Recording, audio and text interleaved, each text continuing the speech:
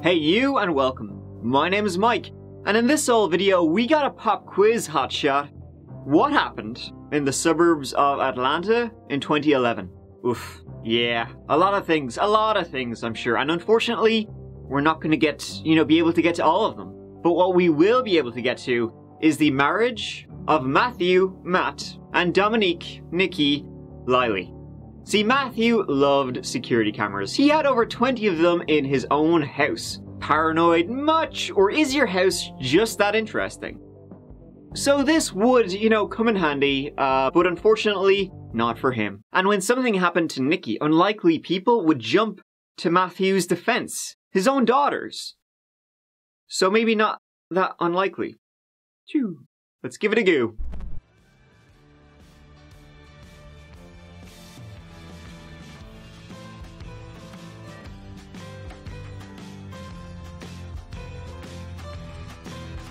In 2011, Dominique, Nique for short, Leili was 44 years old. Profession, corporate executive, a straight shooter who shot from the hip. Location, Lawrenceville, Georgia, just northeast of Atlanta. Nique was married to Matt Leili, and together they had 2 children. Nique had one from a previous relationship. And they also had an unhappy, turbulent marriage. Nique was born in 1967. She had one sister, 10 years her junior, and grew up in South Carolina. By the time her late 20s swung around, she had already been married and not married twice and had one young daughter. Third time lucky, or aiming for it at least. She married a bloke from New York, Matt Leili. They married in 1998 and would have 2 daughters together. They moved around a bit, had stints in Oklahoma and Mississippi, and they would eventually end up where this story begins. In Lawrenceville, Georgia. Not the name, not the font, not the country, the state. Nique worked in corporate finance, while Matt, he did the old, clickety-clackety. Or is it the other one? I always forget. And it was on the 8th of July, very early hours of the 9th, that Nique Leili disappeared from her home in the middle of the night. Just poof.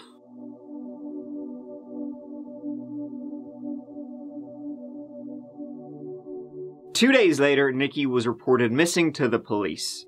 At the time, the police were like, sure, lads, here, come on. She's a grown woman. She probably left of her own accord. You're kinda shit out of luck here. However, that didn't stop the dozens of people searching for her in the brush and woods near the Leili home and handing out flyers. The search wouldn't go on for too long, however.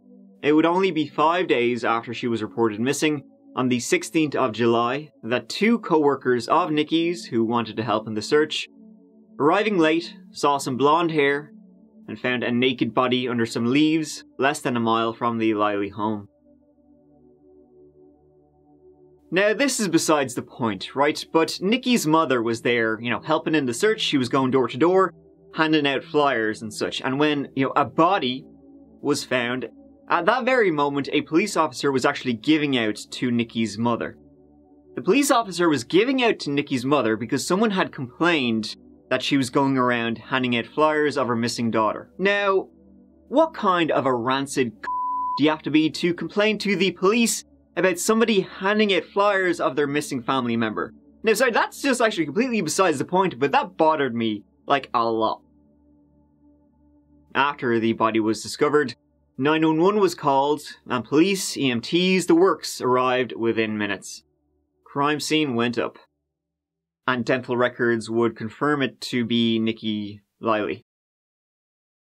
It looked like she had been out there for several days, and there were no obvious signs of injury or anything like that. In fact, there was very little to indicate what had actually happened. One thing though was that the bottoms of her feet were clean, indicating she hadn't walked through the brush and got herself there. Also, very strangely, an autopsy revealed she had high levels of GHB in her system, the date rape drug, and also semen. It seemed she had died around the time she went missing, but a positive cause of death was difficult to determine due to decomposition, but it was more than likely strangulation. So, how'd she get there and what, could have happened? Well, in the days before her body was found, when the police were beginning to show kind of, like a semblance of interest due to the large number of people who were searching for her, Nique's husband, Matt, who hasn't really come up yet, he told the police that this was not the first time she upped and RUNNOFT'd, or at least threatened to. My wife has a long history of some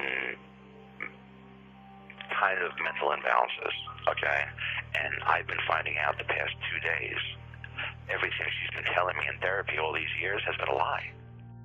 This is not the first time she's run away, okay? She's run away and she's been gone for 2 hours, she's been gone for 3 hours, 4 hours one time.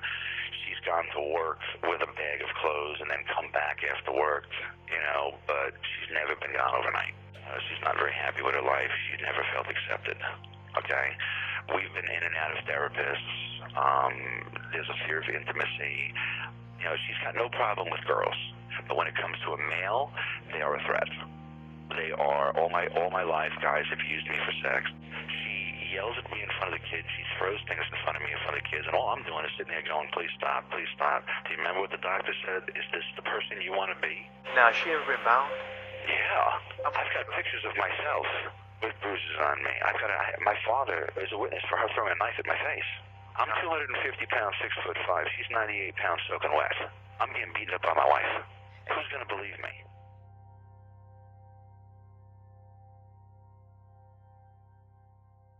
See, as I said, their 13 years of marriage had its turbulent times. July 2011 was one of those, and of course, they had fought on the 8th of July when Nique was last seen. That night, they had gone out for dinner, and, Matt, he at least was hoping one thing might, lead to another. We had a great time. We came home. On the way home, I said to her, hey, because I wanted sex. So I said to her, hey, how about you put on an outfit? I think that might have set her off. That fear of intimacy that I thought she was working on getting over was gone, but apparently that set her off because she picked a fight. They fought that night, and Matt's dad, who was visiting at the time, was a witness to it. Apparently, she didn't make Matt's dad feel welcome in their home. And when Matt's dad said this, Nique went off even more. I mean, holy cow. She rips her shirt off with her hanging out. No bra, nothing, and says, maybe we should just throws her shirt on the floor. And then says, isn't that what family does? The fuck? My wife has done some weird That's the weirdest she's ever been. Anyways, in the early hours of the 9th of July, she went up to bed. Matt slept on the couch. I wake up about 6 o'clock to go to the bathroom. The light is on in the bedroom. I can see it upstairs. So I go upstairs to see what's going on. She's not there. I have a camera system in the house because I sell cameras with a DVR. And she always shuts it off when she leaves. When she's pissed off. Because she knows it pisses me off. And that's the last she was seen. Her purse, phone, car, etc., they were all still there. She didn't take them. Seems like she just upped and left. He checked his home security system, and more on that later, don't you worry. And when he checked, it was turned off, so he didn't have any record of her leaving. So the investigation then kicked off, trying to uncover what really happened to Nique. Was Matt telling the truth? And what the heck was the deal with his home security system? These days it's pretty common to have, some kind of home cam. You got your Ring cams, your Nest cams. Yeah, pretty normal. A lot of people have them. But Matt, back in 2011, had 21 cameras in his house. Overkill? Maybe. In fact, as you guessed, Matt was a little obsessed. He had a little quirk. And he needed to know where everybody was at all times in his house. He would just sit there for hours, just checking, what you up to? Yes, fucking weird. Nique's first daughter, the one from a previous relationship, had moved out because of this. And the fact that she didn't like Matt. And Matt didn't like the police. Not anymore. Not after he told them a lot. By the time the police notified him of Nique's death, they found her body, he lawyered up. No more heart-to-hearts with the police over the phone. So, considering the security system he had, the police got a search warrant to basically get it all so they could go through it and maybe piece together some kind of timeline. Maybe they could learn a little bit more about that fight they had. But one thing they did learn about Nique was that, remember Matt saying she was like a nut job and all this stuff? My wife has done some weird That's the weirdest she's ever been. Nique's family, her sister, who she had a very close relationship, were, no. Not at all. That sounds like a fictitious person. In fact, nearly all of Nique's family were suspicious of Matt, and Matt that had waited 2 days before reporting Nique missing. And that included Nique's daughter that had moved out, because, well, she didn't like Matt. And Matthew, she would tell the police that this Urukai-looking motherfucker, not flesh, he would lock Nique in bathrooms. He was controlling. He hid audio recorders in Nique's purse and tracked her phone. He had a camera in the living room facing the couch so that when, well, you ain't watching TV, TV's watching you. This raised eyebrows from the police, and the semen that was found on Nique's body turned out to be Matt's. They had seized footage from the house, more than 500,000 video clips. It took months, as you can imagine, and they found nothing. In fact, the only thing of relevance they could uncover at that point was the last footage of Nique, just after midnight on July 9th, having a cigarette on the front porch. After that, the security footage suddenly stops.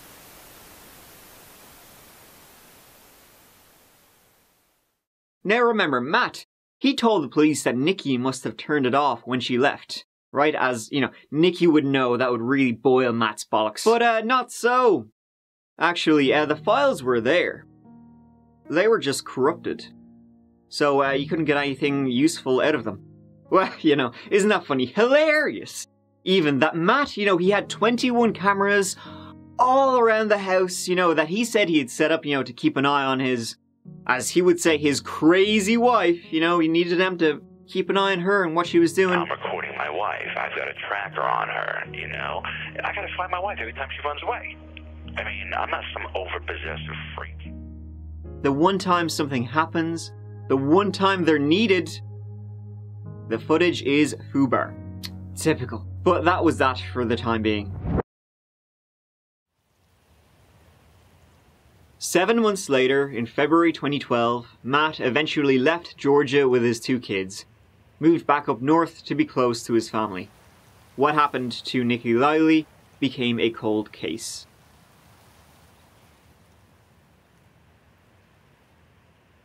In the summer of 2012, a new detective would take over. And that would lead to another discovery on Matt's computer. The police still had it. Thousands and thousands of audio files that had been missed the first time around. Also, the corrupted video footage from the night Nique disappeared, it wasn't corrupted. Well, okay, it was corrupted, but it was like purposely corrupted. Somebody had run some kind of software on the footage that basically fucking made shite of it.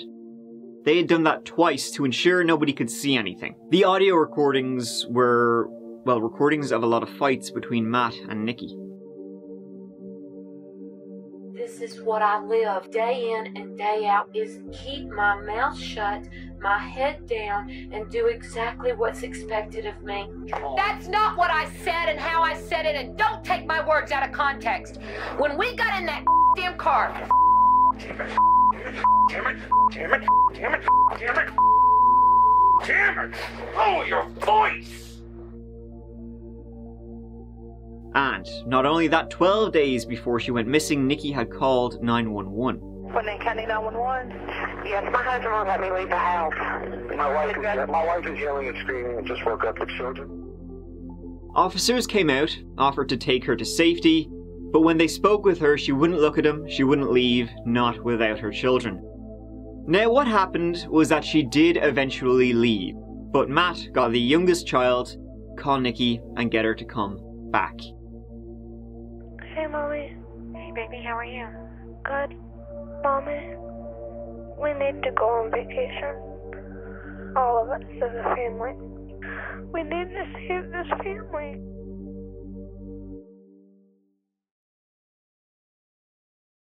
In March 2015, Matt Leili came back to Georgia. There was a civil suit regarding Nique's life insurance payout, and little did Matt know that the Gwinnett County Courthouse was packed with plainclothes police officers waiting to arrest him. Matt was charged with murder, sexual assault, and eavesdropping, which is punishable by 1 to 5 years in prison. 11 Alive posted the story.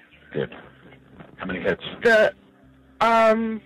So far the video has like 120 something views, but the article is Leili's daughters break silence and mom's murder. Okay. Make sure at the news conference you say, we're tired of these false allegations. We're going to tell you the truth about what really happened so that you don't believe any of these lies. All right. They're telling them that, you know, you're going to be doing what you can to let the truth out. Because all right. All these years we were told to be silent. We can't be silent anymore. My daddy's now in jail because of these false allegations. It's time we tell the truth. That's even better. Okay. We were told to be silent to protect our mommy's image, but now we can't because my daddy's in jail and we have to let the truth out. Yes, sir. And it's time everyone knows the truth and stop believing these false allegations from this, you know, say something insulting, from this pathological lying family that doesn't want their dirty laundry aired. But the truth will come out. But the truth will come out. Yes, sir. Make sure you tell people. We have set up a YouTube channel to tell you the truth about what happened in our home. Okay. Don't forget to tell everybody about the YouTube site because we want it on TV. Okay? Okay. Love you, baby girl. Good luck today. I love you too. So, that was Matt in jail for now. But interestingly, his daughters were the ones who came to his defense, uploading, you know, videos to YouTube. I mean, as we just heard, at his behest, you know, coming to his defense. I was always happy and loving, and most of the time my mom was traveling, and she would leave Sunday night and come back Friday night, and then the weekend she would spend at home, and then she'd leave again Sunday night. So my dad was mostly the one taking care of us and driving us back and forth, basketball games and acting classes and school and any after-school activities we had. And when my mom was home, we would always play games. We would just relax. We would go swimming. We would play outside with our friends and hang out with the neighbors. And it was always happy and loving and caring, and just, we had a really good childhood. They came out saying it was their mother's family that wanted Matt put away, that Nique, their own mother, was the violent one. They've never liked my dad, and I've been reading things online, I've been watching the news, and I can see the hatred that they have for my dad, and it's just ridiculous, the lies they're spreading. Tonight, the couple's daughters are citing bad blood with their mother's family and defend their father. Honestly, we can't wait to face this family in court and call out their lies, and they've done nothing but cause us pain and torment, and our day in court will come, and hopefully my dad will be able to come home. That went so well they either privated or removed all videos on the channel. And so, I mean, yeah, it seems pretty obvious that Matt was the master manipulator. I mean, it's hard not to, you know, feel sorry or understand why his children would put up videos, though, coming, you know, to support. They had already lost, you know, one parent, and it seemed like they might lose their dad, as well as he was, you know, now in jail. They were up, you know, up north with him for years. God knows what he was telling them and manipulating them, and I guess if they didn't come out and support their dad, then that would just confirm that he had killed Nique. So, moving on. In January 2016, Matt's murder trial began. Now, lawyers are questioning the final potential jurors in the trial of a man who prosecutors say murdered his wife. The family of Nique Leili found her body in the woods days after she disappeared in 2011. Her daughters insist their father did nothing wrong. The prosecution basically went with, Matt was a lazy, controlling piece of shit. Nique was the breadwinner, and they were in debt. 300 big ones. The murder was just the biggest way he could control her. he drugged her, assaulted her, and killed her. There would be times when she would, they'd be arguing and he would end up locking her in a bathroom. She'd been shoved downstairs. There were several nights that I would lay up at night and listen to her say, "Please get off of me, you're hurting me." And in court, they played more of those recorded fights. Let the record show I am now locked in a room again. I don't want to be here. I don't want to have this conversation. I've asked out of it. The records show that she's being an absolute wants her way no matter what. I know that when we go 2 days without sex, you're going to automatically assume I am on strike mode, no matter what else is happening. Don't touch me. Sit down if you want to sit down. I'm reaching out to you. I don't want to hold your hand right now. Put hands around my throat. My hands were not on your throat. I don't care what the you think, but it was my throat they were around. Don't get into your head. They were not around your throat. Stop telling that story like that. Bull. You threatened to kill me. You telling me you should have killed me putting your hands around my throat? I should have let you kill yourself. Why should I bother being the one to do it? What's different about that statement, Matt? Because I'm not going to jail for you. Never said I was going to kill you. And though they couldn't recover the corrupted footage, so they didn't exactly know what happened the very early morning she was killed and went missing, the fact that they were purposely corrupted was, well, evidence enough. The defense went with, well, they have evidence of a troubled marriage, but nothing beyond that. All circumstantial. The recorded fights, cherry-picked. Please, don't do this. Please, Nique. You do not want to do this with me right now. I mean it. You do not want to tangle with me right now at all. What did I do? By the way, they were pretty much all from 2008, 2009. So, years before she actually went missing. And he'd only recorded them at the suggestion of a marriage counselor. Also, when Nique went missing, in those 2 days when she went missing and he reported her missing, he had tried to file for divorce. Now, he wasn't serious about doing it, but he wanted to threaten her, with it if she came back, which maybe he knew she wouldn't. And he also wanted to have like a court order to take her away to a mental health institute. Things the defense would say are not the actions of a killer. And what about the good parts of their marriage? A year before Nique's death, they went to Hawaii and renewed their vows. Matt's dad, who witnessed the fight the day Nique disappeared, took the stand and told them what he saw. She tore off her top and says, "Come on, let's go, let's F like a family." Were you expecting any sort of comment like this? Never. When the two daughters took the stand, they said Nique had the anger, not Matt. And she took a heel and threw it, and I myself had to duck from it. Okay, was it being thrown at your death? Yes. After 3 hours, the jury came back with the verdict. I'm going to ask you at this time if you would stand and read the verdict out loud. As to count one, we, the jury, found the defendant guilty of malice murder. Mr. Leili, is there anything you want to say? I didn't do it, and I'll be filing the bill. I am going to follow the state's recommendation as to count one, have you sentenced to life without the possibility of parole. And that's the story of that one. In 2019, Matt's appeal was rejected, so he will remain for life, with life, in prison. As usual, I guess in all the stories we talk about, there's two sides, and we only ever really get one, because, well, And it's always the worst when it's parents, with children who end up killing each other, because that just creates orphans and tears families apart. I mean, it's a cliche, but it's true. At the end of the day, it always, the children who are left trying to pick up the pieces, and how can that not mess you up for life? But sure, what can you do? It's just like, for fuck's sake. Thanks so much for watching. I appreciate it. I will see you as always real soon in the next one. Take care of yourselves. Mike out.